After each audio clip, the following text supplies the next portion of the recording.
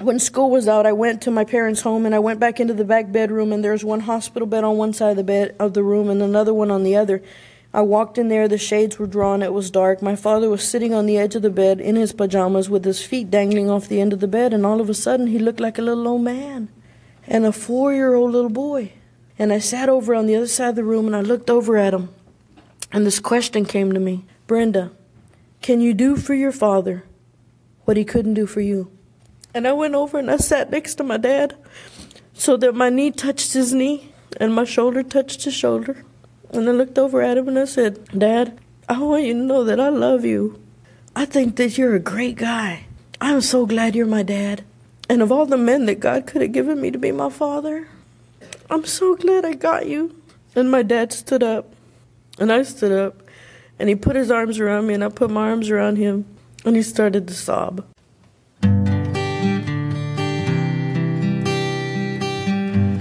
Well, hello, friends of Bill W. and other friends. You have landed on Sober Speak. My name is John M. I am an alcoholic, and we are glad you are all here, especially newcomers. Newcomers, that is, both to recovery as a whole and newcomers to this podcast. Sober Speak is a podcast about recovery centered around the 12 steps of Alcoholics Anonymous. My job here on Sober Speak is simple. My job is to provide a platform to the amazing stories of recovery all around us. Consider Sober Speak, if you will, your meeting between meetings. Please remember, we do not speak for AA or any 12-step community. We represent only ourselves. We are here to share our experience, strength, and hope with those who wish to come along for the ride. Take what you want and leave the rest at the curb for the trash man to pick up. Well, hello, lords and ladies. That was the voice of Miss Brenda J. that you heard at the beginning of this episode today. And you are going to hear much more from her in just a moment. But first things first, this episode, the one you are listening to right here, right now, today, is brought to you by Mr. Daryl. Daryl went out to our website, soberspeak.com, clicked on the donate tab, and made a contribution. Thank you so much, Daryl, for your generosity. This episode is for you. As usual, we, Mr. Daryl, are going to let all the other listeners kind of tune into this and listen in themselves, but this episode goes straight out to you. And I am so honored to be the chairperson for this meeting between meetings, and I'm glad you are all here. And I want to let you know something right at the beginning of this. I am actually recording this in the great state of Colorado, and as I record it this week, I am surrounded by, well, I have my son in the room. I have my wife in the room. She has made a bunch of brownies, which she is taking over to an Alateen event. My son is eating a Lunchable, which he absolutely loves, if you know what those are, and listening to some stuff on YouTube at the same time. And I have basically hijacked the kitchen table here. Around me, I have all my podcast equipment. We have the Crested Butte Mountain Conference agenda out here. I have a notepad. I have a big book. We have some earbuds, and there's all kinds of snacks around us. Like, my kids like Belvitas and donuts and mini crackers and Cheerios and all kinds of stuff. But it is, and my daughter's fold-away bed is rolled out here next to me, and I absolutely love it. It is the sign of life all around us. But nonetheless, I kind of digress there. So once again, what is the meaning and what is the significance of August 30th here on this planet Earth, you ask? Well, we are going to have a shindig in Frisco, Texas. And if you're interested in that, go to our website, soberspeak.com, and it will be explained there. My bride actually posted that information out on the website recently. It'll give all the basic info, like the address and the time time, date, location, but we're going to be having Jimmy D in.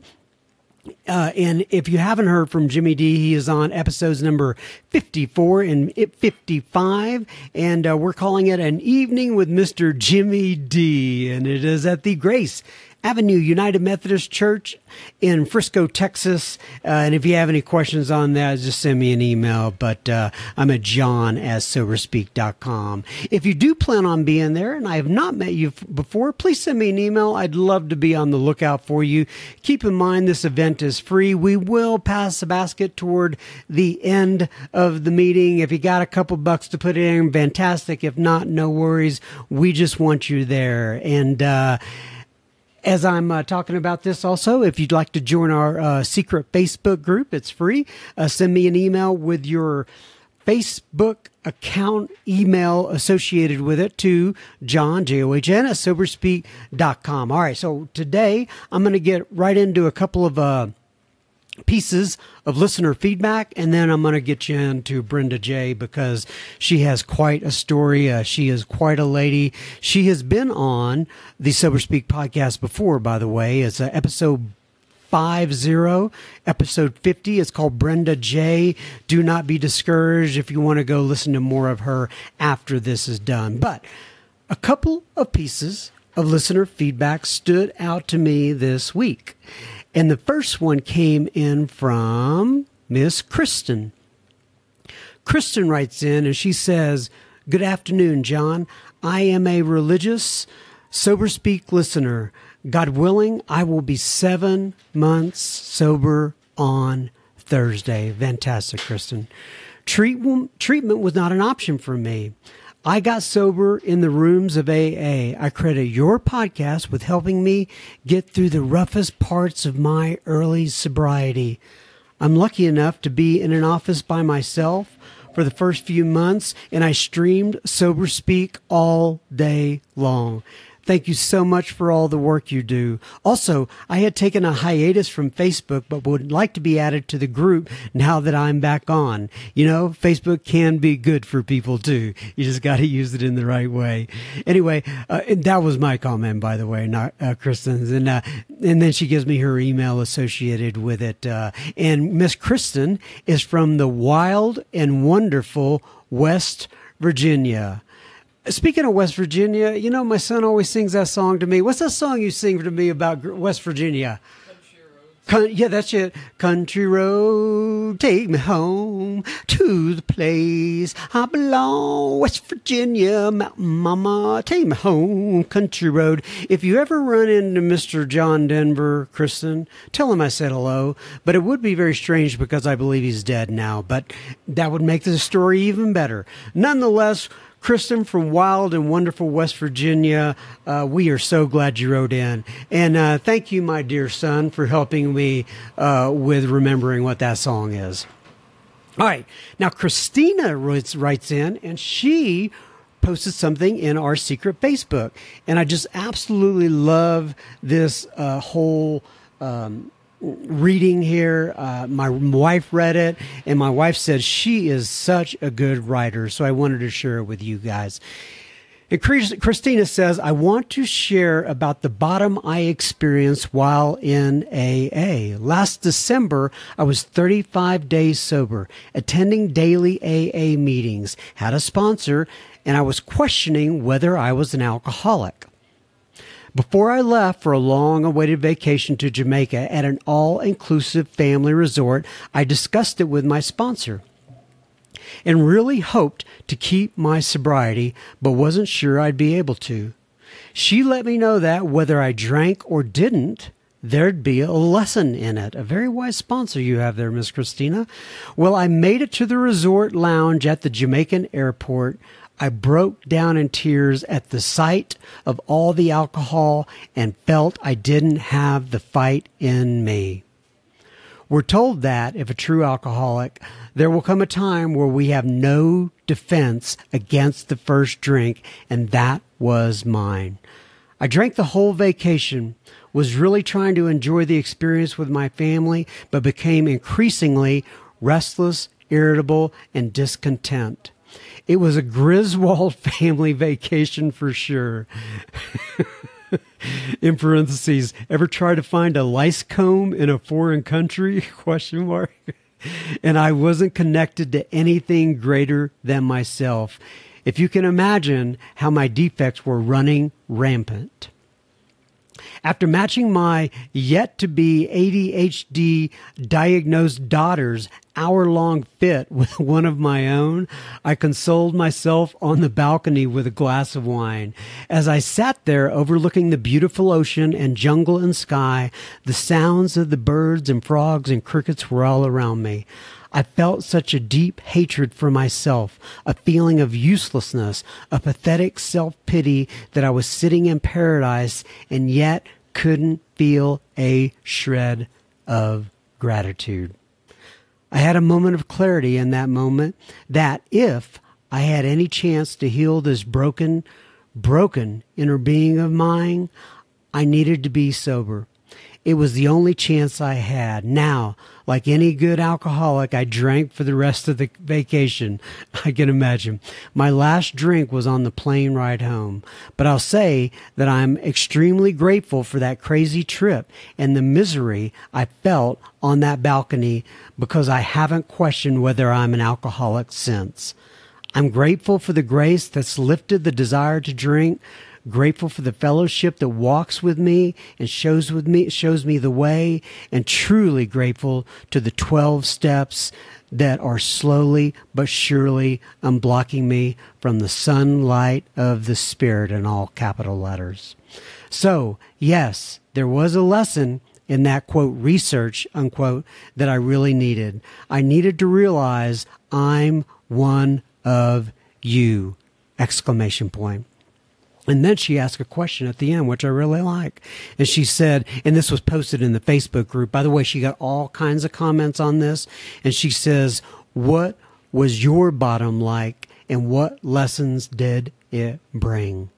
So if you want to answer that, join us in the super secret Facebook group, or you can just send me an email to john@soberspeak.com. And I would love to hear your feedback. All right. Now, on to Miss Brenda J., and we will have additional listener feedback at the end. And my wife is sitting here in the background watching me record this, and she gave me a big thumbs up when I said, and there will be additional feedback at the end. Right, Shannon? Right. All right. All right. God bless you, everybody. Thanks for listening in. Enjoy Brenda J. I know that you will. She's got one heck of a story, and we'll talk soon. God, I offer myself to you to build with me and to do with me as you will.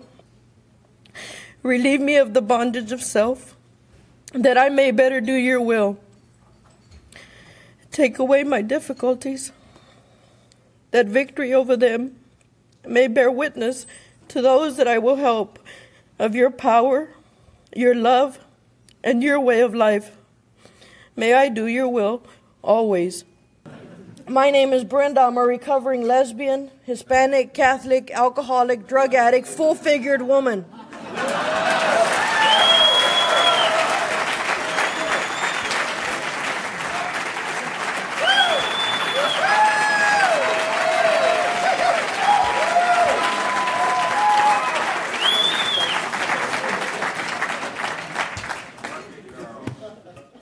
Y'all might want to tell those people still standing outside, they better come in. It's finna get good in here. The last time I had to drink or do drugs to change the way I was feeling was on July the 3rd of 1990. I've been clean and sober ever since then. Grateful to God for that, absolutely. You can clap. It's all right. It's all right. Antes de empezar, le quiero dar muchas gracias a ustedes por la oportunidad de estar aquí. Le doy gracias a Dios por este día que me ha concedido. Y con su permiso voy a hablar en inglés. For those of you who don't understand Spanish, what I said was, hi.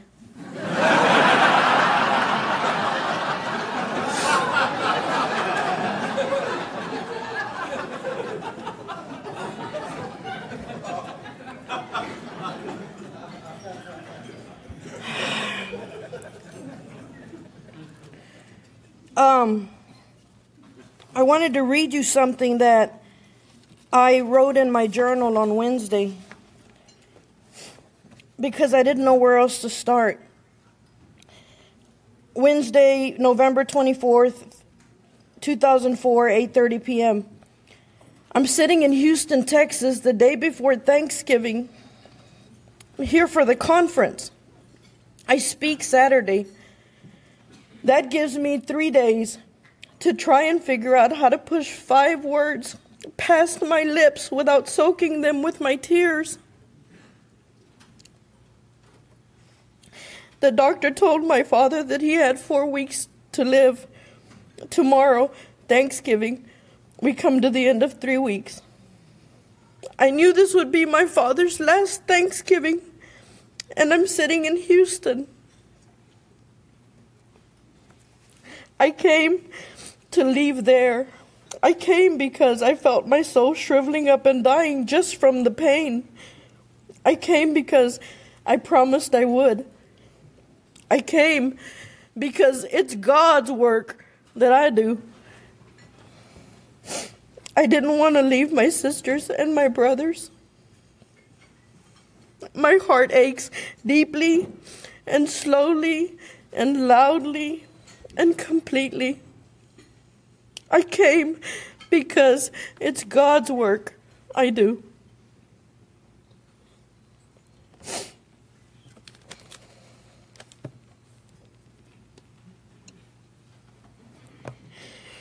There was a man who once wrote that in every person's life, there comes a time when there is no exit. When the measure of a person's courage is taken. We have come to that moment for me. Now, the people on the committee are like, this was supposed to be the happy speaker.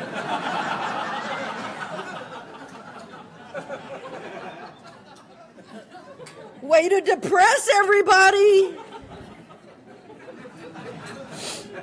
I don't care.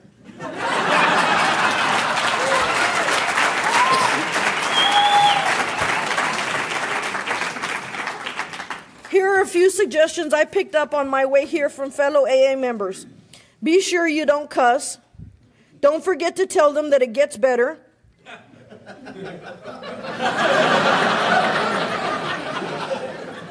I'm going to go ahead and check that one off. Don't forget to talk about the steps. Try and keep everything in order. Tell them about your drinking. Don't talk too much about the drinking. Talk about being sober. Don't cry too much. Be clever, charming, and funny. Don't entertain them. That's not why we're here. Read a lot from the books. It will impress them. Don't read the book. They can read it on their own. Don't forget them to tell them that it gets better, and whatever you do, don't cuss. Well, goddamn.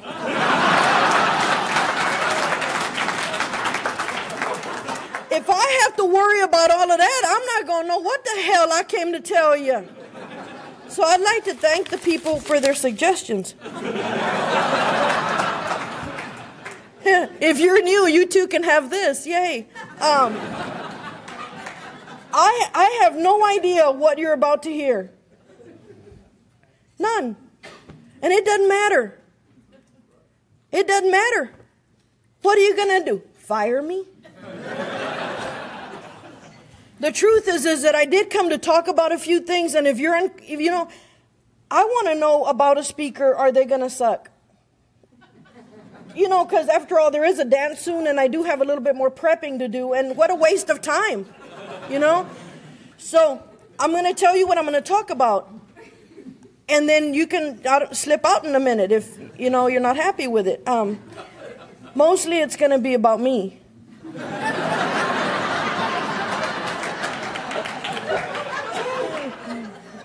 Not a lot about you, but some of it about you, but not a lot, because then I have to make amends for that, and I don't want to. I would read you stuff out of the book to impress you and all that, but I'm too tired. And I'm going to tell you the truth about about power and relationships and love and forgiveness and holding on and sacrifice and trying and grieving and power, and I'm going to talk about God. Because that's all I have to talk about, really. And for those of you who don't like God, I get that. Okay? The preacher would say on Sundays, God has big plans for you. Well, I kind of knew what those were, and I was trying to postpone them as long as possible. But when I talk about God, it's just because I don't know what else to call whatever it is that makes the sun come up and go to bed at night without me having to be there to directly supervise that. Whatever will take a sperm and an egg and turn it into a baby, I don't know how to do that. Whatever makes lightning, I don't know how to do that. I don't know what else to call it. Whatever you want to call it is fine with me. I'm trying to talk about whatever it is that's moved me from my last drink to tonight. You know? And this is what happened to me. Now, you may not ever have to do some of the things that I've had to do. You may have to do all of them. It doesn't matter. The one thing I love about Alcoholics Anonymous is that we get to do it the way it works for us. And by the way, if you hear an old timer say to you, you know, there's only one way to do it and it's in the book and do it this way, run.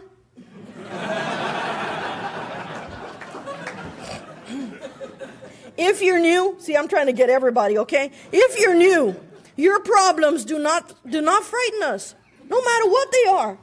Your problems don't scare us. Your solutions, however, scare the shit out of all of us.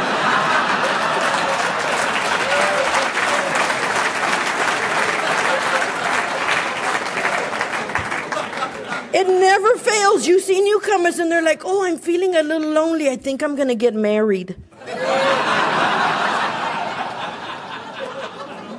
Woo, I'm thinking, get a puppy. Hold up.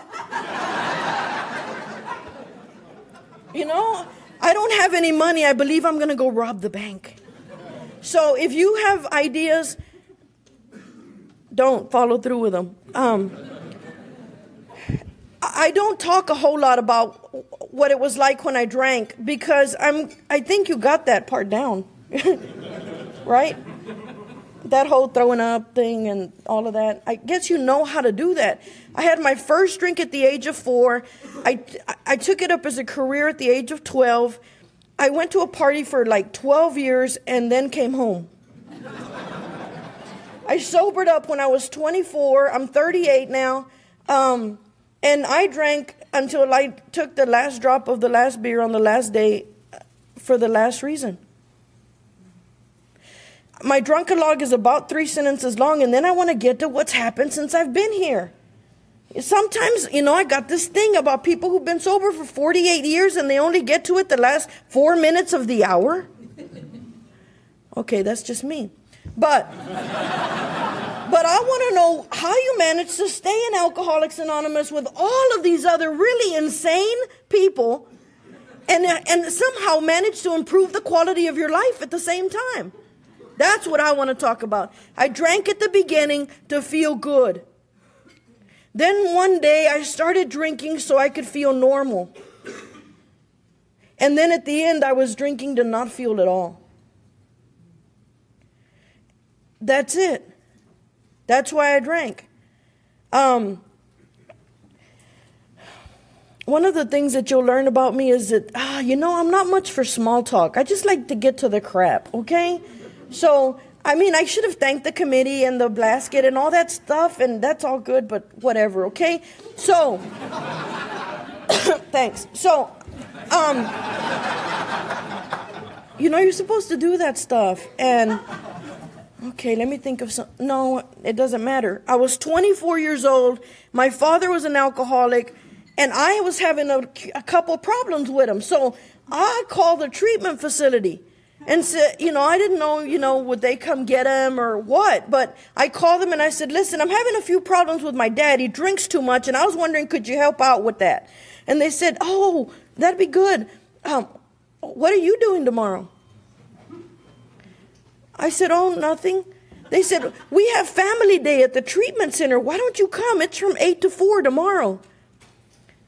I thought, oh, well, they probably want to check or something before they come get them. So I went, and I went to family day, and then everybody who was there, their family came in from the outside, and they were going to do role playing and stuff, and I didn't have anybody there. So I walked around and I asked people, hey, excuse me, do you have family here? You do? Okay. Do you have family? You don't? Okay, I'm it. And there was this guy named Pat that I later found, Patrick, I don't know what the hell his name was, but I later found out that he was a Hells Angels motorcyclist, and that was fun. And so I was his family, and I went that day, and we were, like in heated discussions with each other, and really working out some stuff that we, I was crying and hugging him, and ooh. So when we came to the end of that Tuesday, I said, I love you. I love all of you. I'll be back next Tuesday. And I went for 4 weeks. That's how long the program lasted, 4 Tuesdays. And at the end of the last Tuesday, the lady who was at the treatment facility said, would you like to go to a meeting with us? No. She said, well, we're going to go to a meeting. I said, a meeting of what? She said, an AA meeting, and there's an Al-Anon meeting across the hall, so you could go to that. And I said, well, okay. She said, okay, go ahead and get in the van.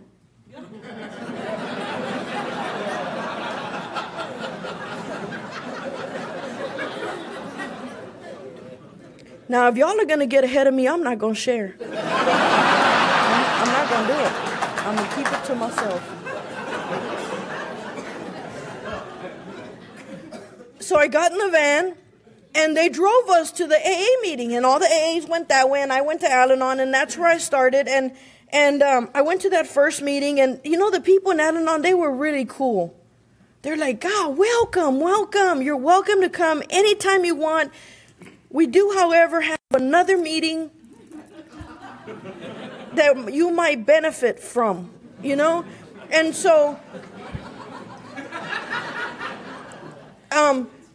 so I went, the van lady was there one day, and I said, can I ask you a question? I said, my sister made me really mad yesterday, and I didn't want to drink, and I took a drink. She said, oh. I said, and then the day before that, my sister really, really made me mad, and I didn't want to drink, and I took a drink. She said, oh. She says, I want you to try something. She said, why don't you say, my name is Brenda, and I'm an alcoholic. I looked at her like she had lost her damn mind. I said, well, because it's not the truth. She said, it doesn't matter, just say it. The only thing running through my mind is, I'm really considering slapping you, So after, working up to it, I said, my name is Brenda, and I'm an alcoholic. And I started to cry. Just because everything that I'd ever hidden about came crashing down on me. I had no idea. I drank with my family. I'm one of 9 kids, 1 mom, 1 dad, a puppy that didn't make it out of childhood. But I drank with them, and they all drank like me, and there wasn't anything wrong with that. So I had no idea that I was an alcoholic. She goes, there's a women's meeting here tomorrow night, on Friday night. It's at 7 o'clock. Here's my number. I'll meet you here. Yeah, that's a good idea.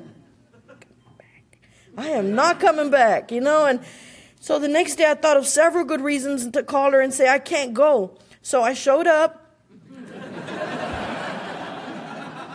And I went to the meeting, and I walked to the door of Alcoholics Anonymous, and she said, I brought you this far. If you're coming in, you got to come in alone. And I stepped over the threshold into AA. The first meeting I went to was on trust. Yeah, that messed me up quick. I was really interested in what women alcoholics look like. I had no idea. So I went to this meeting, and I don't remember much about it, except I got in there and I looked around, and everything was stained and colored, whoo, beautiful. And everybody was white.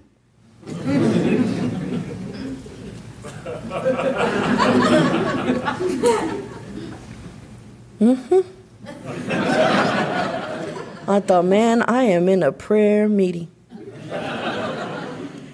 So we had the meeting or whatever, and then this little lady comes up after me. She said, "Hi, my name is Pam." Hi, Pam. She said, "A bunch of us are going to the kettle. Would you like to come?" I said, "No." She said, "All right, good. Get in the van."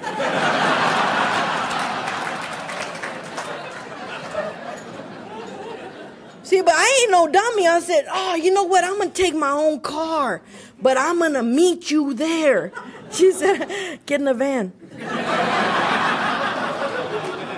So I got in the van, and we drove to the kettle, and they set this long table out. And I remember I looked down the table, and I was sitting there with 12 white women. The image of the Last Supper.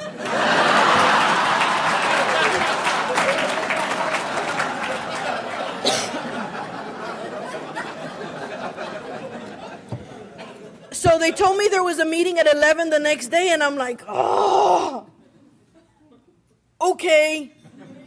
Yeah, I'm going to be there."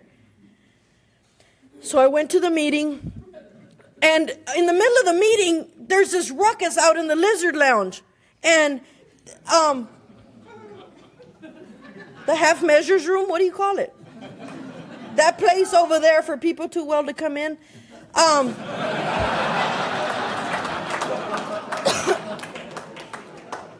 They'll edit that out, okay? So anyway, there's this ruckus out there, and then I hear sirens, and there's cops coming and stuff, and I'm like, "Oh, hell, we're busted." Wasn't even doing anything, right? I knew somebody had some stuff up in here.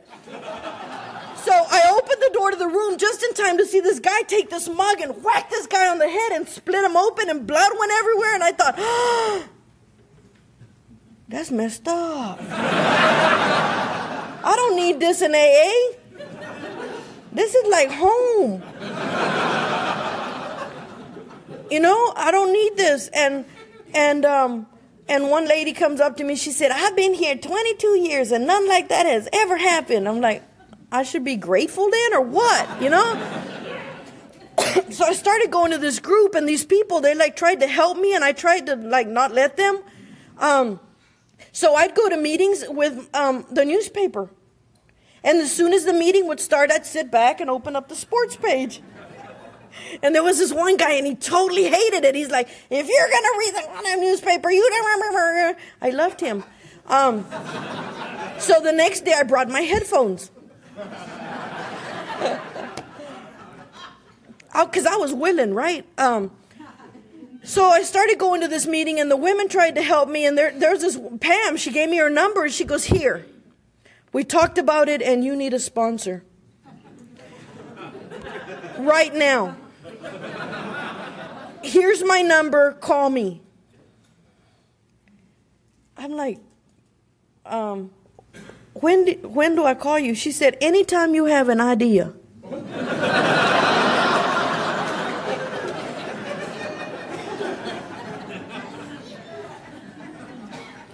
That's just wrong. So I start going to meetings, and I'm trying not to, like it. And, and they're like, "Would you like to share?" I'm like, "Yeah, all y'all can kiss my..." And so, I was open to the whole concept of being sober, and I'm trying the best I can. And one day this lady comes up to me. She said, "Come here." She said, "Why don't you pick up the ashtrays and empty them out in the trash can?" I'll just get into the good part. That's good. Sit down. And girl, you look good. All right, sit down.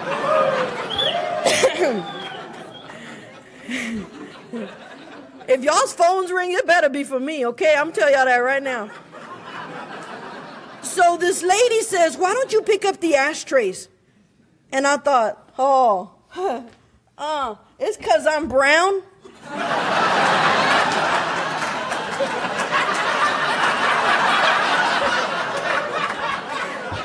And we're going to have to take care of this today.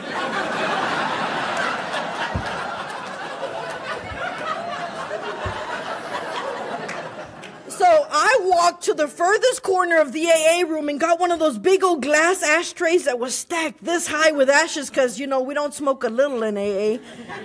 And I picked it up and I flung it across the AA room into the trash can. She said, "Come here." I thought, I will kick your ass. I'm on my way. So I walked over there to her and she said, "Come here. We are not going to start you off with ashtrays."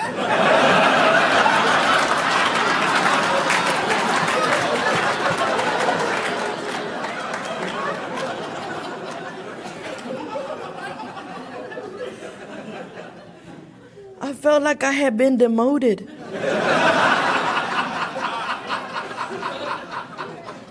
She said, "Why don't you pick up the styrofoam coffee cups?"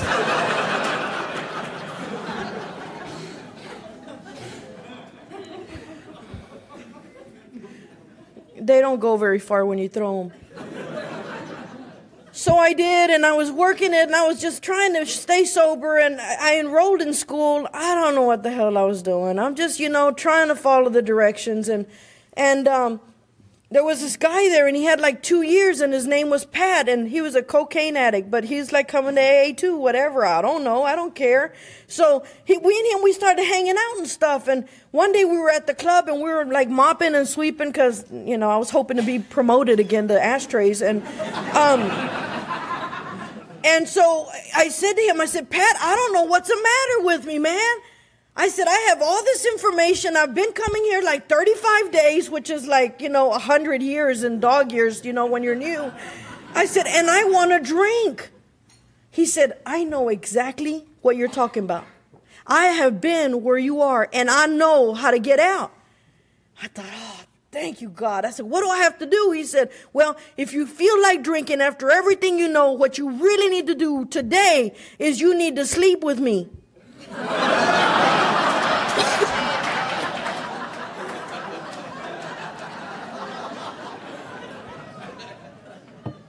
I didn't say he was bright. I mean, we were both after the same thing, but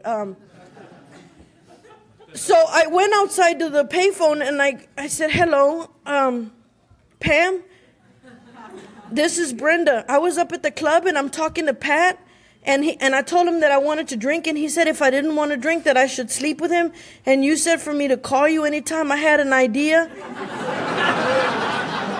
And this sounded like an idea.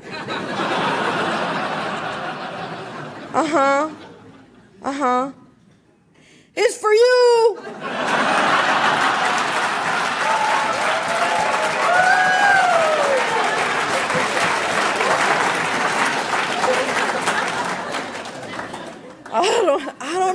I don't know what she told him. I never saw the boy again. Never. That was my home group for like 10 years, and I think she killed him. By the way, if you're new, whether you're a boy or a girl, if you're new and somebody wants to like take you to coffee and you get this feeling in your stomach, don't go. Ask them what step they're on and tell them you're going to call your sponsor, run that by your sponsor, and you'll get back to them about coffee. Or go. Who the hell cares?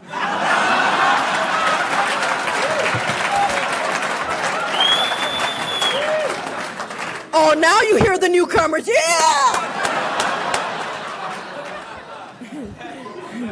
Some guy in the back is like, finally, she got to some good shit.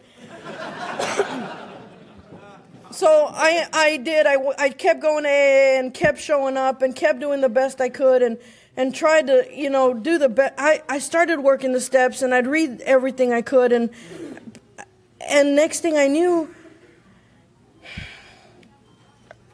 I got a year and I invited my family to come, and some of them did. And I have 23 nephews and nieces, and 18 great nephews and nieces. Yeah. And so some of them came and we stayed for the AA dance and stuff. It was really cool. But I keep rocking right along, trying to do the best I can. And I was in college, and I literally came to in an English before the 1800s class. I don't know. I just looked at the book and looked at the degree that required the least amount of math and went in that direction. I am not kidding.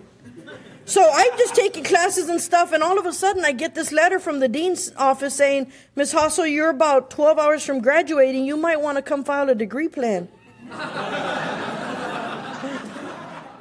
So I went and I graduated.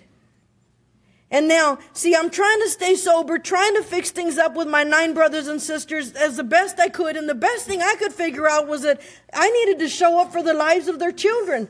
So I went to violin recitals. I went to Little Olympics. I have heard more concert music than should be required of any sober person. But I just kept showing up. When one of my nephews got his driver's license, I went to the DMV and I had pom-poms and, a little cowbell, and he's like, oh my God. One of my nephews has muscular dystrophy, so he was in the Special Olympics, so I'd make banners and streamers and run along the side of the road. It was great. They're like, God, she's drinking. I know she is. So it comes graduation night, and, I walk in the Coliseum in San Angelo, and I look up over my left shoulder, and there's this whole section that has streamers and balloons, and there are all my nephews and nieces and my brothers and sisters. Absolutely. And I looked at my father, and the only thing I'd ever seen in my father's eyes had been disappointment for as long as I can remember. My one memory of my relationship with my father when I was a teenager was he called me into his room one day and he said, I am sick and tired of how hard you make things for your mother. When she dies, I better not see one tear in your eye or I'm going to knock every goddamn tooth out of your mouth. Do you understand me? I said, yes, sir, I do. He figured out how to do that part, but he didn't figure out how to do the little part when I was 4. The little part where he should have picked me up and said, man, you are so cute. Look at those eyes. You're absolutely beautiful. I am so glad I have you. Of all the little girls that God could have given me, I'm so glad I got you. That didn't happen.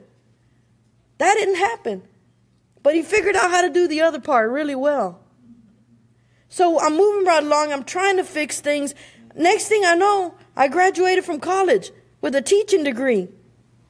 Yeah. Thanks for not leaving the room to check your kids out of school.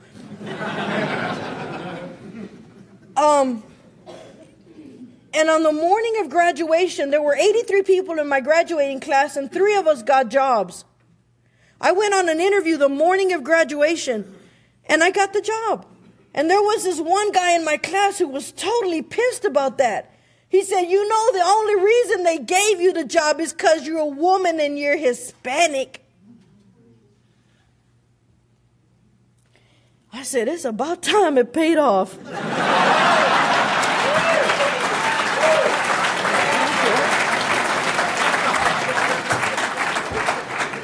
Hell, I don't care if they gave it to me because they think I see Jesus. I don't give a rat's ass. So I start teaching school. I get to the end of my first week of school, and the phone rings in the office, and it's for me and it's my little sister.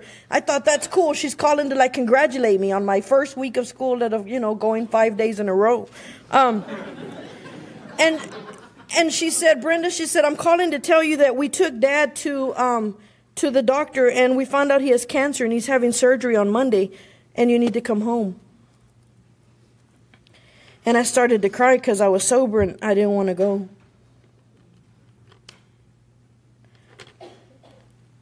When school was out, I went to my parents' home, and I went back into the back bedroom, and there was one hospital bed on one side of the room and another one on the other.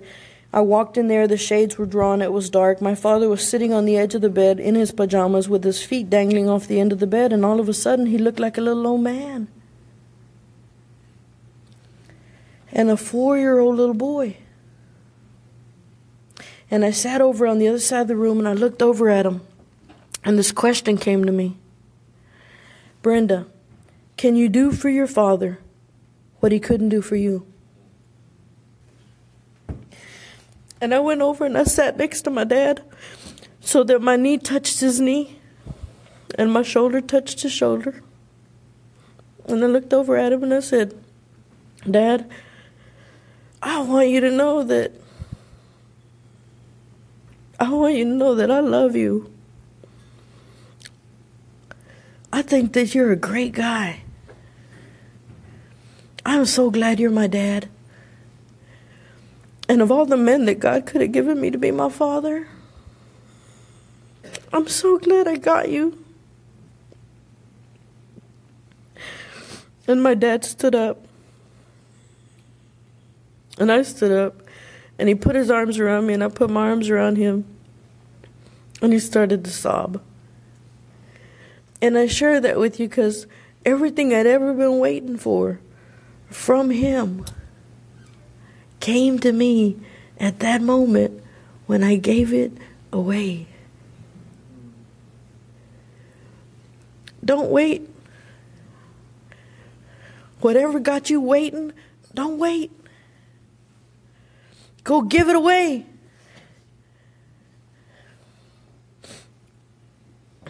I told my father how proud I was of him, that it must have been really hard to come home every day to 9 kids. But he came home and he worked.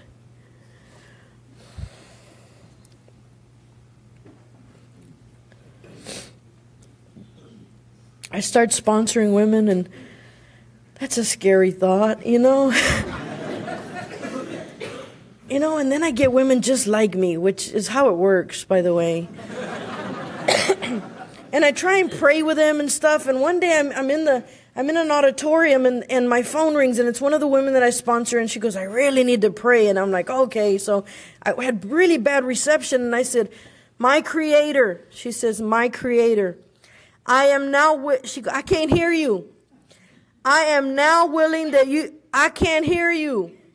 So I said, I am now willing that you should have all of me.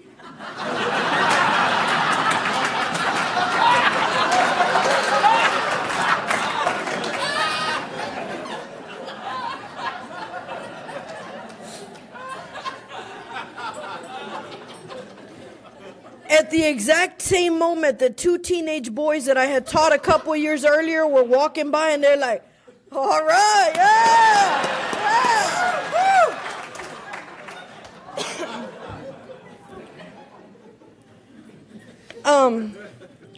Crap like that happens to me all the time.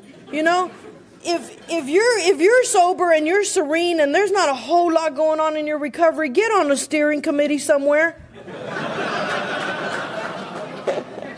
Any steering committee will do. I'll tell you what. I love being sober, and working the steps is the answer. Here are the steps we took, which are suggested as a program of recovery. I am here to tell you, if you're new, take notes. I have not figured out how to stay sober by simply being on the dance committee. I have not figured out how to stay sober by being the most popular person in AA. I went home from my first few meetings and people were like, keep coming back, keep coming back. And I thought, I kid you not. I went home and I told my mother, Mom, they told me to come back. She said, I think you should. I said, Mom, they don't have a leader. I asked who was in charge and they said no one. I think they're going to ask me.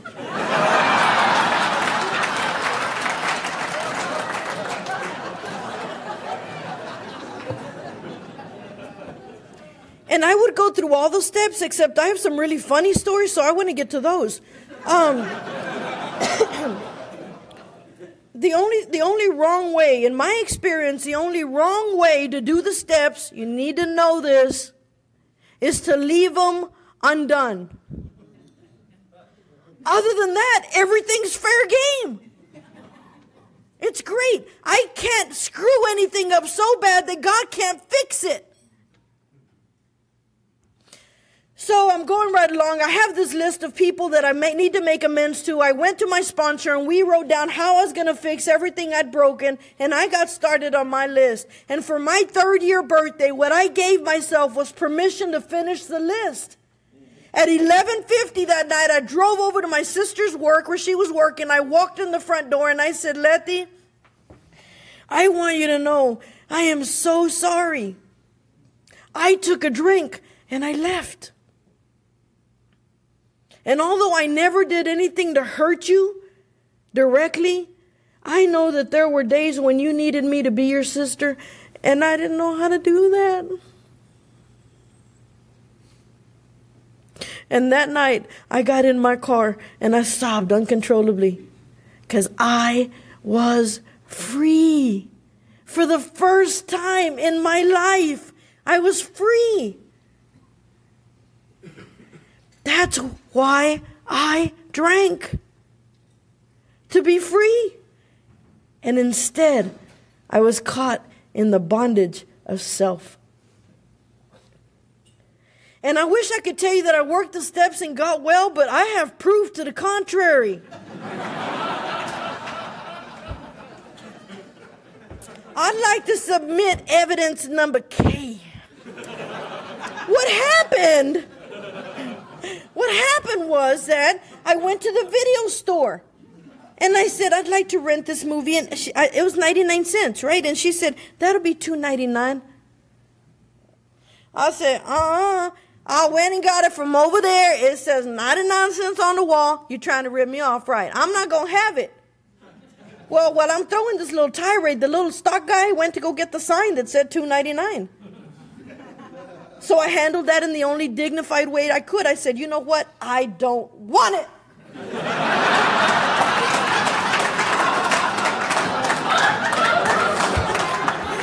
And I stormed out of the store.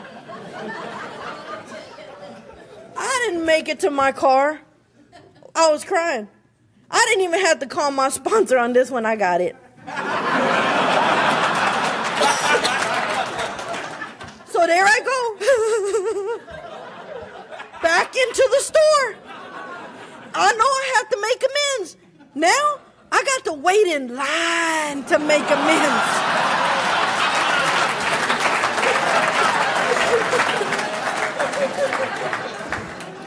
People wanted me to cut. Okay, they're like, do you need to go ahead of us? Is there an emergency? Oh. So I finally get up to this cash register and I said, you know, I look really good at this point. I said, I just want you to know that I shouldn't have talked to you like that and I know better.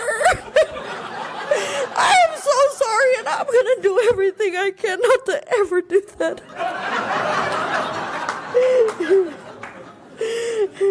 She said, ma'am, I have never seen you before in my life.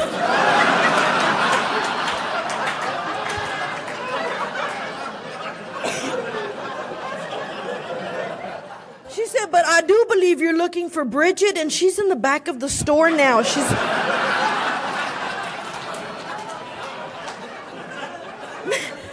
have to tell you, I wanted to say to her, could you tell her?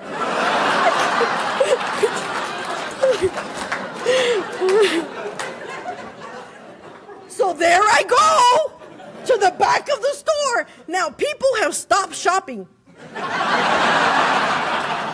There she goes. That's her right there. Which one do you think is Bridget? So I go all the way to the back of the store. I got snot coming now. It's good. I walk back there. I do my little spiel again. And she's like, it's all right. Don't worry. It's okay. Thanks for coming back.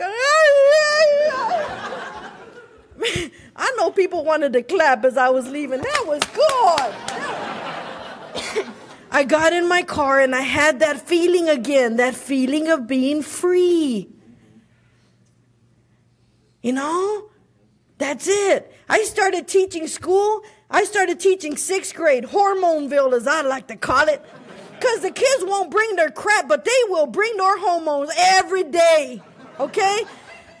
I don't know. I don't have any idea. I was drunk in the 6th grade. I don't know what we talked about. So they give me this class, and in the first year, they scored perfect 100 in reading and a perfect 100 in math on the TOS test, which is, by the way, we determine who goes to heaven now.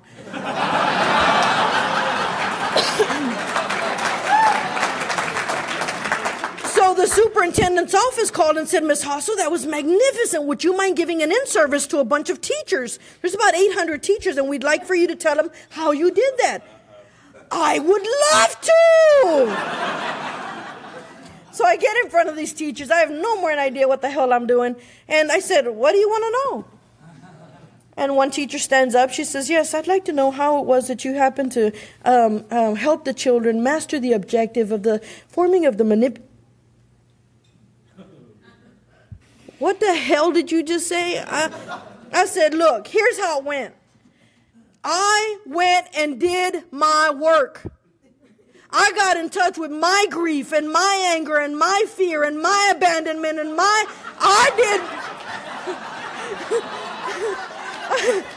I said, I did my work, and then every day I showed up spiritually, emotionally, physically, and mentally for these children. That's how they made 100. Go do that or go do something else.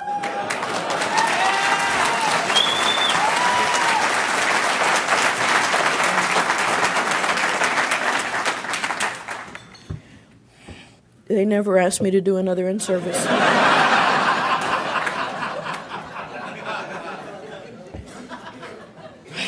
Jeez, don't be somewhere where the future comes to you every day, So I'm teaching, and my kids love school. 6th graders, can't wait to get there. Will not miss a day because they know I will talk about them, okay? I had a little girl who had 4 wisdom teeth taken out, came back to school completely packed up like Alvin the Chipmunk. I had a little boy, he fainted in class one day. I thought he was playing. I'm like, kick him, see what happens. He was actually out cold, okay? So,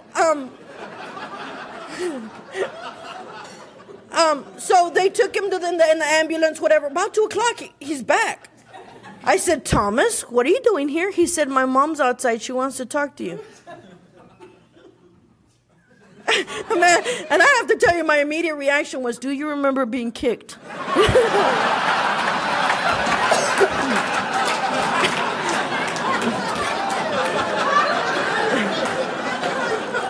So I go outside and I talk to his mom, and I'm like, what's up? She said, I don't know. He fainted. They ran some tests. They think he has some sort of seizure. I said, what's he doing here?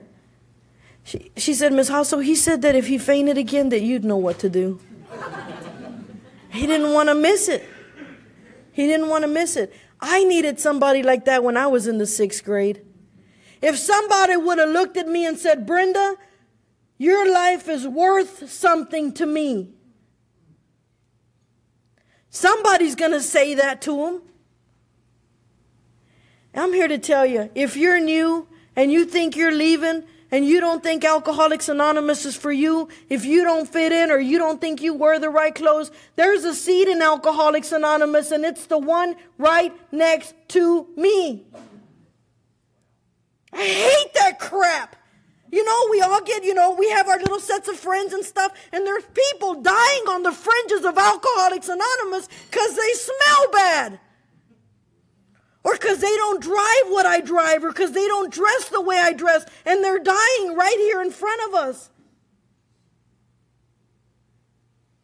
For what? For my comfort? If you're one of those people, don't go. Stay. Come to one more meeting.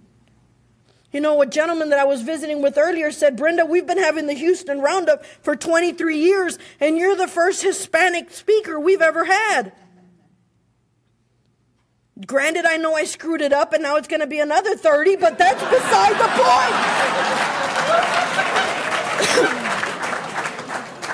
point. Teach you to go there.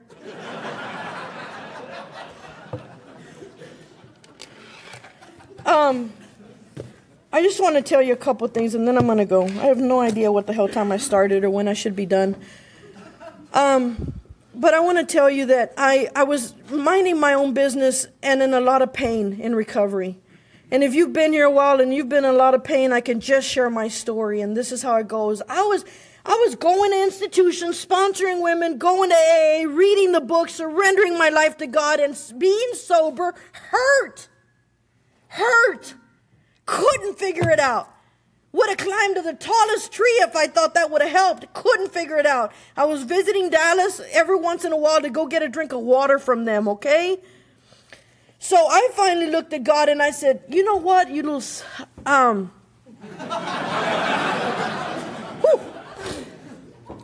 give up.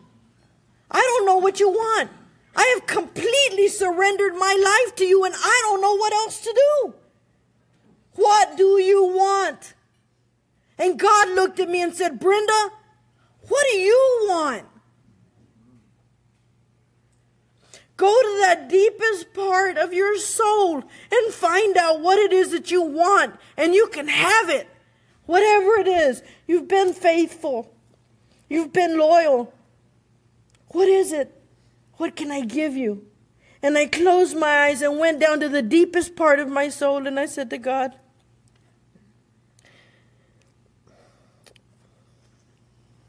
what I most want in that place is to be with you. I don't want anything in my life to happen outside of your presence. God said, good, here's a list of directions.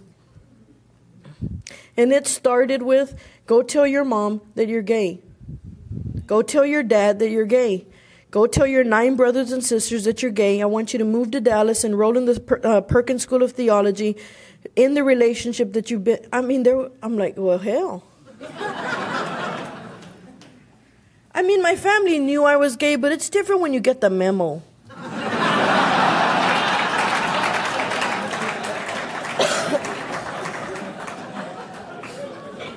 So I went to my mother, my very Catholic step in when the Pope's not available mother.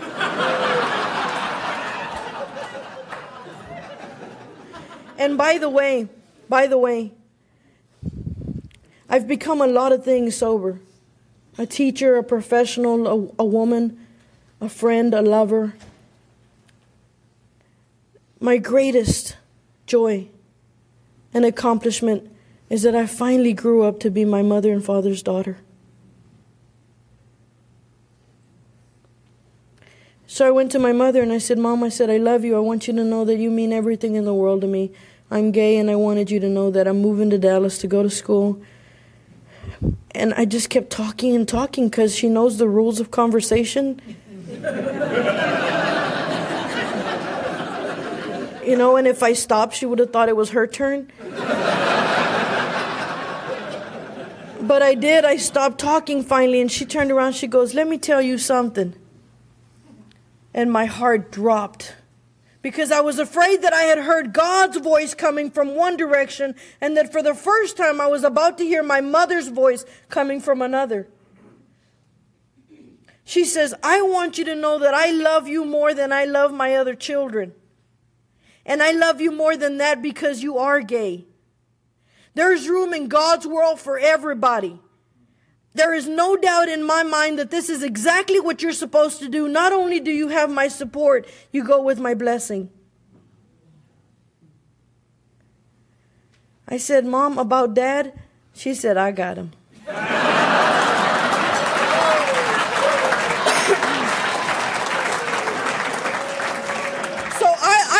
My father knows I sleep with women or if he thinks I'm just really happy.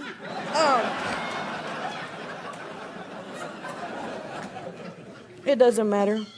I went and I told my brothers and sisters that I was leaving San Angelo where I'd grown up and where we'd lived our lives, and every single one of them cried. And they said, we're going to miss you. You have sacrificed your life for our children.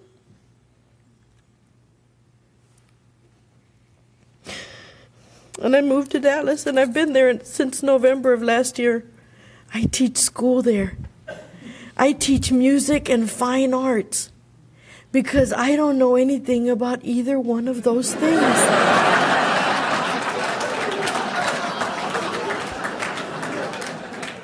not kidding. If any of you would ever like to be a guest in my room, please let me know. I have 941 students. I'm currently sponsoring 941 newcomers.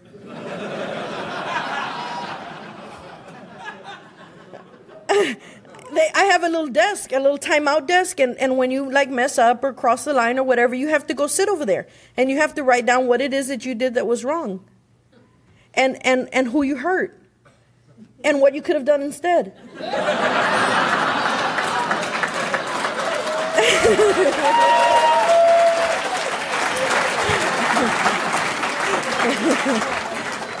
And how you're going to fix it. And then they bring their writing up to me and we review it. Those kids are going to wind up in A and go, I did this shit already.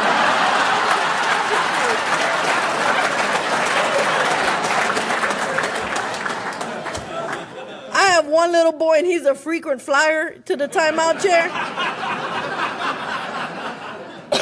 And I said, the other day he called a little girl stupid or something. And I said, Jesus, he says, I'm going.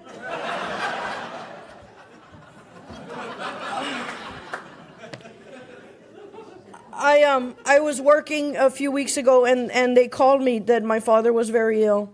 And I went home and I've been in San Angelo ever since November the 4th. And I haven't been able to go back home. And I miss Alcoholics Anonymous. If you have a chance to go to a meeting every day, go. Go for me. I can't go right now. And when I leave here tomorrow morning, I'm probably going to go home and in a few days, in a couple weeks, bury my father. And I have to tell you, I don't want to go.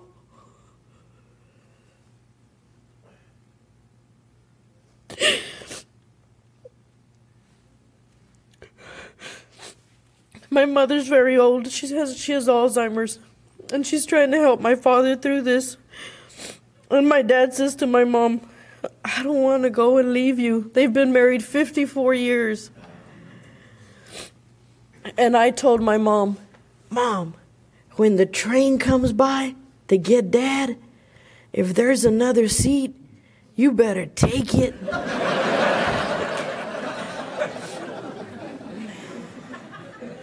I said, we're going to miss you. I want to grow up to be the woman you've been. And I'm going to miss you. But I want you to go with Dad.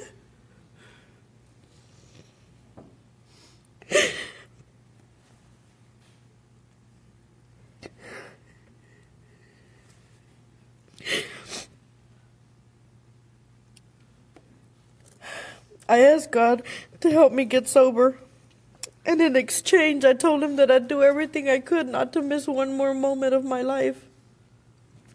So just know that when I leave here and those days come to me and my family, I want you to know that I will stand there with you in my heart.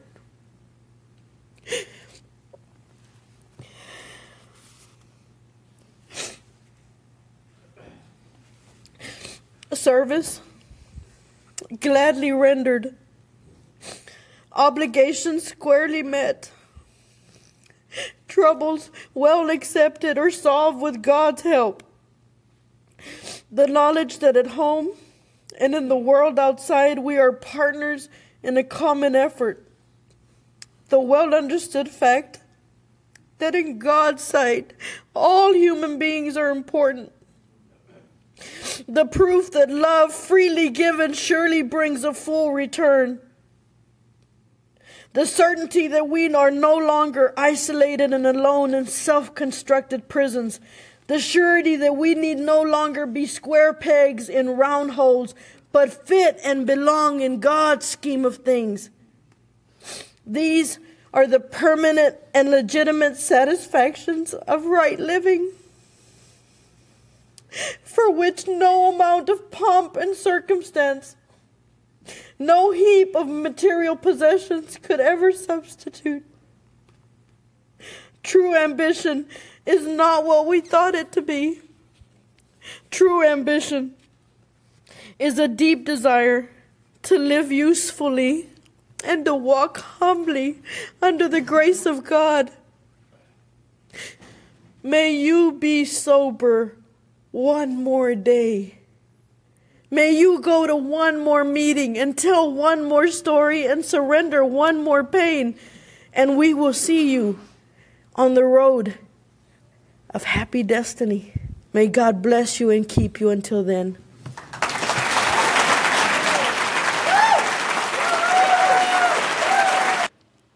Okay, everybody, what did you think about Miss Brenda J there? She is absolutely something. If you need to reach out to her, feel free to email me at john, at soberspeak.com.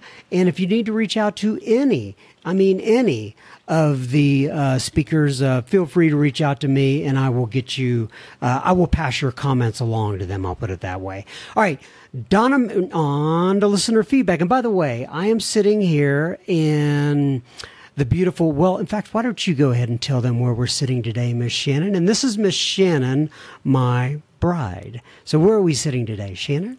Hello, everyone. We are in Crested Butte, Colorado. It's absolutely beautiful here. We're up on the mountain currently. And it's probably around 10,000 feet or so where we are sitting right now? Yes, the elevation is between 9,000 and 10,000 feet. So we're getting high in Rocky Mountain, Colorado, or something like that. Nonetheless... All right, so a lot of times I just get tired of my own voice, so I asked Miss Shannon to come along here and help me to read listener feedback today. So Donna Mack writes in regarding Miss Billy Kay. By the way, Miss Billy Kay was 2 episodes back. And anyway, Donna Mack says, "Hi, John. I am a newcomer to the program, AA, and listen to the Sober Speak podcast every week. I love the speaker this week, Billy Kay, and I'm looking forward to the possibility of future topics with her. Thank you so much for what you do, and I look forward to the podcast. Kindly, Donna Mack." A sobriety date of 3/31/2019 from the Palm Harbor, Florida, Tampa area. All right, Ms. Shannon, go right ahead. All right. So Lisa writes in. Lisa is in Al-Anon, and she writes in about the Billy Kay episode as well.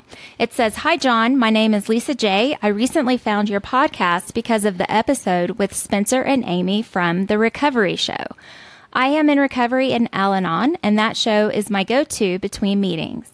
But I am glad to have found your podcast too, because I very much want to understand addiction recovery from my qualifier's point of view as well. Let me share some joy and hope.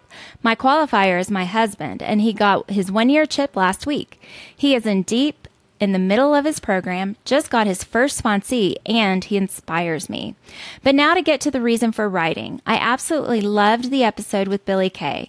Almost everything she said resonates with me. Learning that I needed recovery as much as my husband did was surely what saved our marriage. I looked into the BBA Works website. Of course, there are no groups for that where I live, but I'm definitely considering a big book study for my own recovery journey. I wish Billy Kay could be my sponsor since I have not found one yet. Please pass along to her my appreciation for her sharing. I look forward to hearing her on Sober Speak again. Hint, hint. Thank you for your podcast. I am glad for both it and the recovery show for keeping me in the 12 steps between meetings. Blessings, Lisa J." And before you go on to the next one, Miss Shannon, I just want everybody to know I did connect Lisa and Billy Kay, and I will let their journey take place from there, and I will get out of the middle of that. So go on to the next one, please. All right. Craig writes in from Canada. Craig is an Al-Anon member, and he is also writing in about the Billy Kay interview. It says, "John, I'm a grateful member of Al-Anon and have been listening to your podcast. I also follow Mark and his guests on the Recovered Cast and Spencer and his guests on the Recovery Show. I very much enjoyed your interview with Billy Kay, and I really identified with her experience of finding open AA talks and the steps set out in the Big Book to be a helpful part of her journey. Or her recovery, I grew up in a household affected by alcoholism, and my spouse is actively drinking and is in denial of her problem.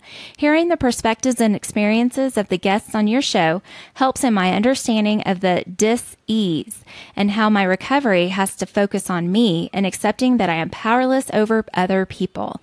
Thank you for your service and what you do on Sober Speak. Craig from Edmonton, Alberta, Canada. Thank you for writing in from the Great White North, Mr. Craig. All right.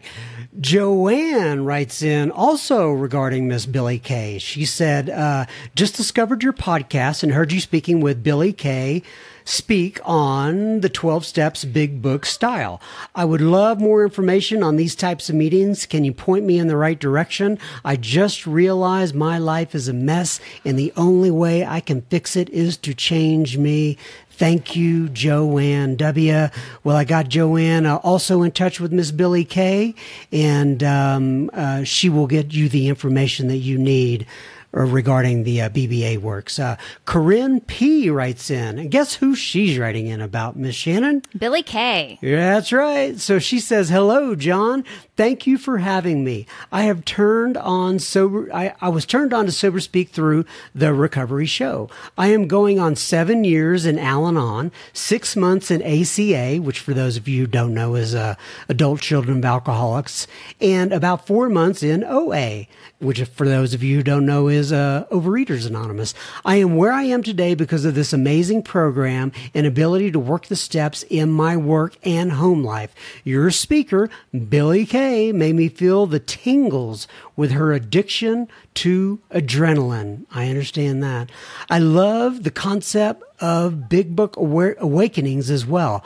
I have not worked fully any fellowship steps as of yet, but have decided to do the 12 and 12 in OA first. With gratitude, Corinne P. So, just to kind of, we still have some more listener feedback, but just to kind of wrap up those first 4 or 5 responses there, I guess if you haven't listened to Miss Billy Kay, it would be a good idea to go back and listen to that episode. Once again, Billy Kay, it's Al-Anon served up the Big Book style, I think is how I titled it. So, all right, Shannon, go ahead, please. All right, we are next hearing from Deborah from Al-Anon, and she writes in, Hi, John. 2 years ago, I realized that my life had become unmanageable and I began attending Al-Anon. It was suggested to me 20 years ago when I sought therapy to deal with my chaotic FOO, but I didn't relent until I realized that I had married back into my own family pattern. As such, I found your show through the Recovery Show and decided to take a listen as a means to work on my compassion for the alcoholics in my life. This morning, I flipped through some of your older podcasts and found the episode with your wife, Shannon. Oh, well, I didn't even know you were reading this one, but it's about you. This is great. Yes, that's very sweet. What a delightful person she seems to be. And you were right, Miss Deborah. She is a delightful person. I enjoyed hearing her story, but when she got to the part about OA, I became unsettled. She said so many things about her eating obsession that I could have said it myself. When I got to the office, I looked up the OA website and took the assessment. Now I'm sitting here realizing I need the program in the worst way. Talk about building compassion for my alcoholics. As I read some of the online literature, I have a new perspective of the torment felt by my active alcoholics in my life. Thank you for the service you do, service which is extending beyond those in AA. Deborah. And before we go on to the next one there, Miss Shannon, do you have any idea what FOO means when she says my chaotic FOO? Right. I do not, actually. I don't either. So if you're out there and you're hearing us and you know what that means, just send me a little note. I'd like to know. Maybe we'll figure it out in the meantime. Yeah, I'm trying to think of the option, what that acronym but I'm not means. sure. Yeah. Okay. The next one is? Okay, yes. So Jonathan from Al-Anon writes in, John, I wanted to reach out and let you know that Sober Speak and the community of listeners are an active part of my recovery. When anyone reaches out, I let the Hand of Al-Anon be there and include Sober Speak as a means to help. Currently, I'm working the steps and can't believe I am on step 4. I'm learning about myself and the program of Al-Anon. I hope there is a way for you to stream the event on August 30th. If not, I wish you Godspeed with the event and hope to make one in the future. And Godspeed to you, Mr. Jonathan. And that is absolutely fantastic. You're working on your step 4. And I know Jonathan, we've communicated very many times that he is a great guy. And you know what? I asked the venue where we're doing this August 30th Sober Speak Live event if we'd be able to stream the Sober Speak Live event today, and they said they think so. They're working on it. We're going to see how it works out. So, all right, Casey writes, and thank you again, Jonathan, for writing in. Casey writes in, he says, hello, John. Oh, she says, hello, John. Just wanted to send my thanks and gratitude. I listen to the podcast all the time at work, which I love. I am now 51 days sober and have a list of a meeting for each day in my new location. I am much more aware of my actions since my relapse because of listening to the podcast. And I am enjoying new meetings and talking with my sponsor every day or every other day and meeting with her once a week. I am also the open speaker for my home group in September at our open speaker meeting. God is good. Thankful to be sober. Another 24 exclamation point. God bless. Exclamation point. God bless. Exclamation point. Casey A. Well, Casey, fantastic. Good luck on your open speaker thing there. If by any chance you get it recorded, I'd love for you to send it to me. But nonetheless, once again, thanks for writing in, Miss Casey A. Noel. Noel or Noel? Probably Noel. Noel writes in, John, I have had problems with alcohol for 50 years. I have listened to your first 83 episodes of Sober Speak. I've tried other podcasts, but yours is my favorite. I listen on and off, and I have finally made the decision to quit drinking after a guilt-ridden weekend. My sister is 7 years sober and has my back. The John W. episode I just listened to was good. Oh, that's the John W. episode talking about the principles. So many of them touch me personally. Michelle from Auckland, which is a listener who wrote in, made a comment that I related to so much. I've been married for 45 years to a wonderful man who can drink responsibly. He does not understand the addiction. By the grace of God, my sister, your podcast, and you, John, I will make it. I am 6 days sober. Thank you, Noel from California. Well, Noel from California, thank you so much for writing in. Sure do appreciate it. Nate writes in and he says, my first name is Nate. I am from Tinley Park, Illinois. I am not an alcoholic in the sense that alcohol was the medicine I used to escape everyday life. I used pornography and other things of that nature to escape. Little did I know how deep I was going in. Eventually, I was caught and had to come clean with everything. I am an alcoholic in the sense that I am powerless and my life is unmanageable. I am working to get my life back on track. At first, I thought I was not sure about recovery or exactly why it was needed. I was going to counseling. I was taking medication. I was going to a group called Celebrate Recovery. I'm familiar with them. As much as these helped, and I think they did, on July 12th of this year, I was going to celebrate 3 years of sobriety. A friend of mine said something was missing. I removed the sexual stuff, and there was still anger, selfishness, resentment in a lot of things. That friend said I should look at working the 12 steps, that they would really help. I am early in the journey, but I just finished step 1. Your podcast has been incredibly helpful. I was just looking for something to fill my commute with. I don't have a home group. I don't attend regular meetings, and that is something I am working on, but not there yet. What has been helpful is hearing people's stories and how they connect with mine. Hearing what the steps mean to people and their advice and going through them was encouraging and I have been made more confident in doing them myself. Gary K was great. Ricky R was good. Clay D was great. And so far, almost all of them has had something for me. Some of the things I have learned is, quote, being where your feet are, unquote. Then distancing yourself from your parents is not going to fix how you feel about them or what you think they did justly or unjustly in your life. Remembering that it is not about your feelings, just some really great stuff. I have really just started at the beginning of your podcast and started listening all the way through. Thank you again. Keep up the good work on the podcast. You have a really great group of people down there that are willing to share their experience and encouragement to those of us all over the place. And you are correct. Thank you so much for writing in. Okay, Winley J writes in, Hi, John M. Thank you for adding me to the list. I learned about SoberSpeak when my sponsor texted me a link to Brenda J's delivery. And we just had Brenda J on, so they get to hear Brenda J again. Yes, I found it quite something and wanted to hear some more people's thoughts. I live in Logan, Utah. I am early in recovery and am working on it. I liked how Brenda did the third step first. Going to listen to John E's next. Thanks again. We'll let you know how things are progressing with me if you like. Winley J. I would like. Thank you, Winley J. Keep us posted.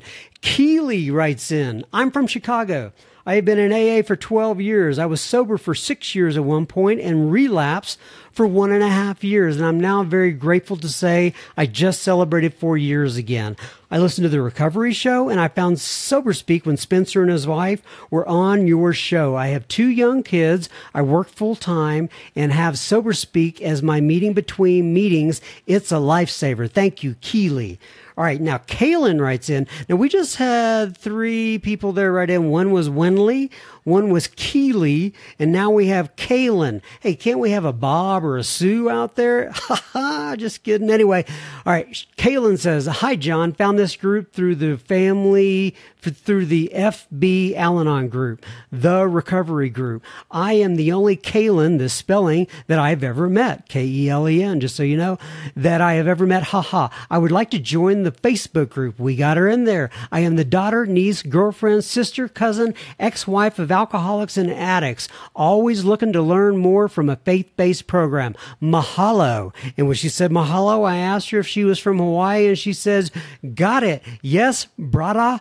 I guess that's B-R-A-D-D-A-H. Brada, I guess that's what it is. And she said, I think that's like a Hawaiian for brother. Anyway, she says, Maui, no, K-O-I, no worries. I have no idea what that means. I think it's something Hawaiian-like, though. Anyway, she says, we are moving to Arizona soon. Thank you so much. Be well, Kaylin.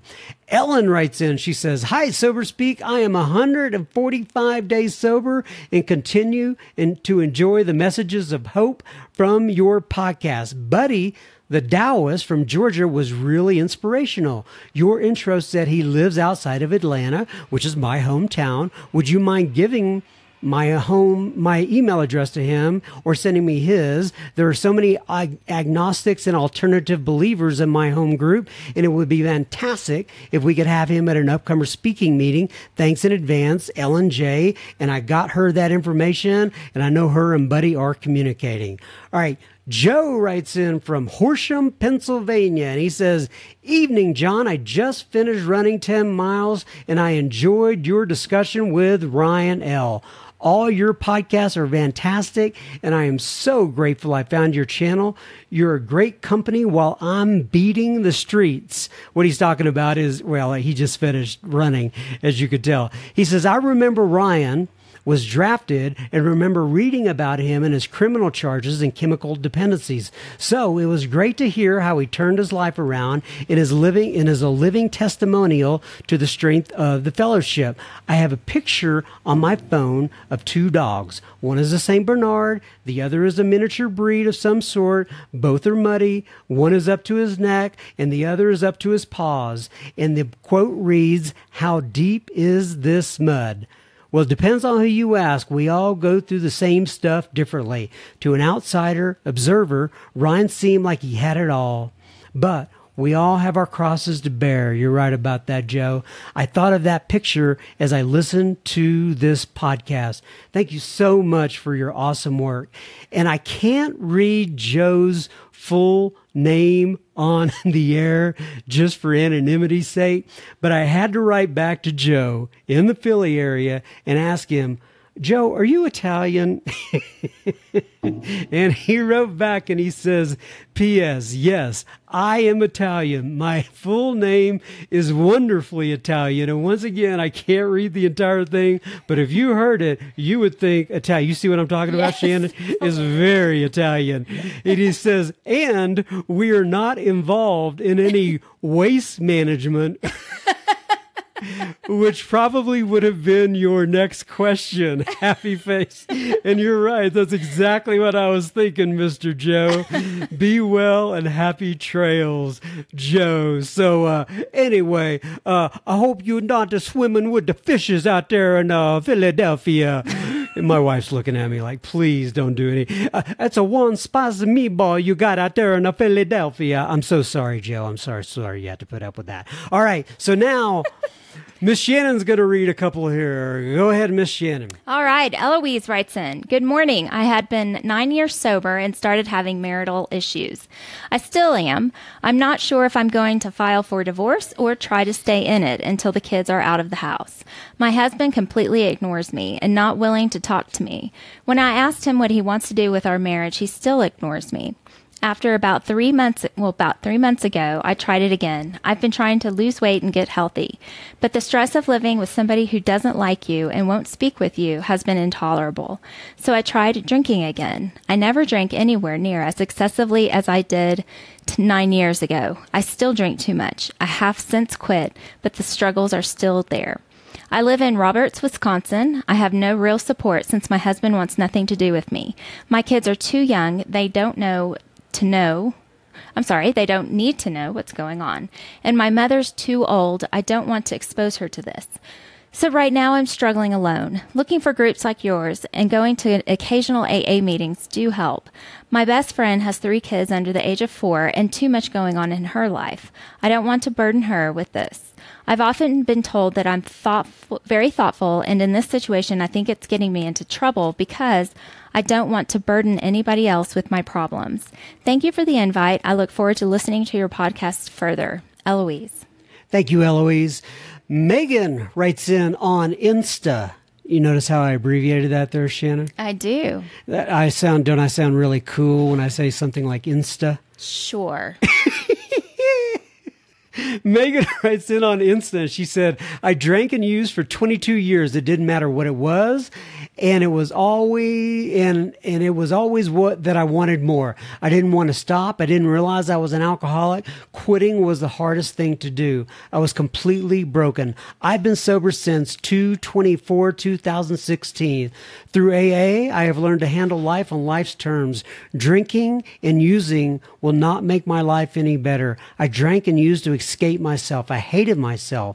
I was a mother of 5 children when I got sober. At 18 months sober, God decided I needed one more. I had an IUD that apparently that apparently disappeared, and I was blessed with number 6. Today I am a sober mother, wife, daughter, sister, and friend. I have learned to love myself. I get the greatest rewards giving to others. Life isn't easy all the time, and I know it'll have its ups and downs, but staying connected to my higher power and AA, I can get through anything. Megan from Napa, California. All right, another Megan writes in, and she says, thanks for the ad. She's talking about the ad to the, I guess the Instagram. I can't really remember. Was that the Facebook group? Nonetheless, she says, thanks for the ad. I love the podcast. Out of all the recovery podcasts I've listened to, yours is by far the best, in big capital letters, 4 exclamation points. Anyway, I'm working on listening to all of them. I can relate to every single one of the podcasts I've listened to so far, and I love listening to them while I'm at work because that's where I used to drink, and I used drink and use the most on my recent relapse after I lost 6 years sobriety. Sometimes it's very difficult working in this type of environment where everything is so easily accessible, especially when I'm having a bad day.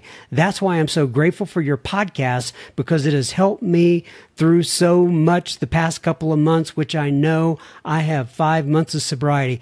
Thank you again, John, for all you do, and don't ever stop. You are helping so many other people, and much love and thanks. Well, thank you so much. Thank you for the kind words. All right, Tara also writes in on Insta. She says, love your show, John M. I'm 66 days sober and feeling positive, energized, and full of hope. Your show really helps me stay focused and calm and provides a good laugh too. Keep it up. I'm so thankful. God bless.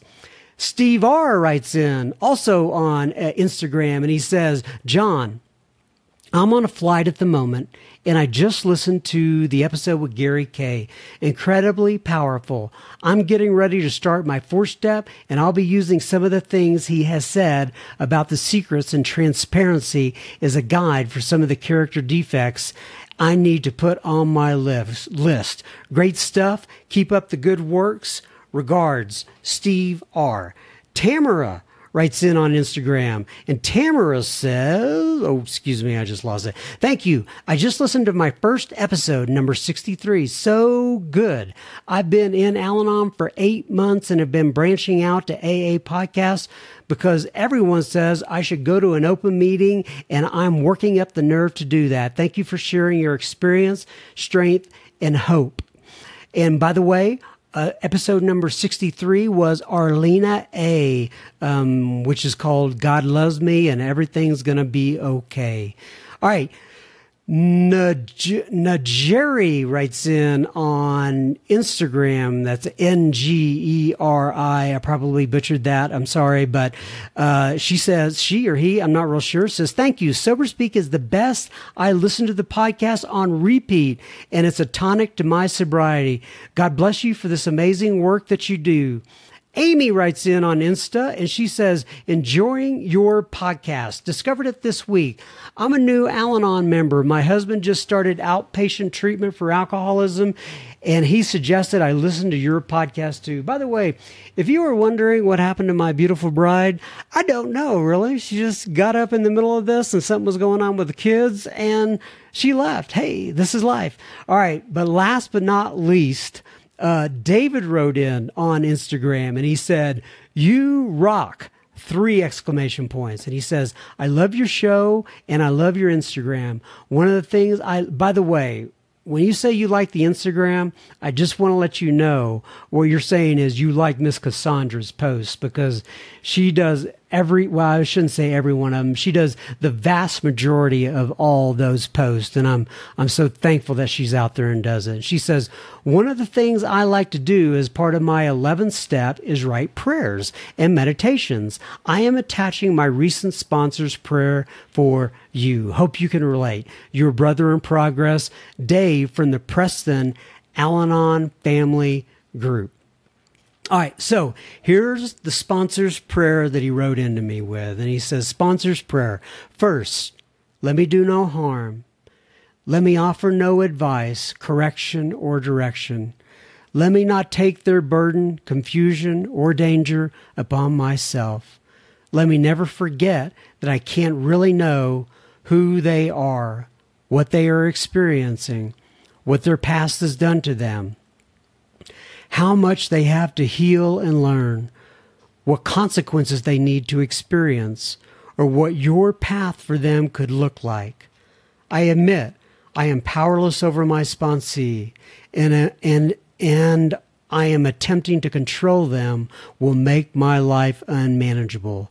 I do believe you know them better than I ever will, that you will love them more than I ever could, and that your plan for them, through a mystery to me, is good. So I will surrender my sponsee to your loving care and creation. I ask for the wisdom to